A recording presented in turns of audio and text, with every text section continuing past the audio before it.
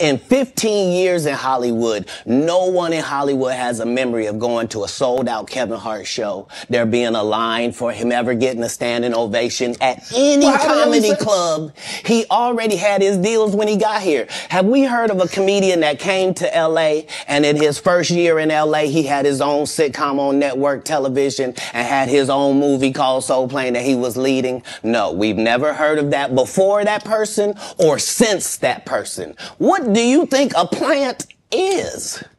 Maybe people don't understand the definitions of these words. He just did his documentary with Chris Rock where he shows you that his whole upbringing in comedy was on the East Coast. Yeah, it was. So how simultaneously was he here in Los Angeles doing the same thing? It didn't happen. It didn't happen. And I hate to seem like a petty individual for picking apart lies, but Jussie Smollett gonna keep lying until you say we don't believe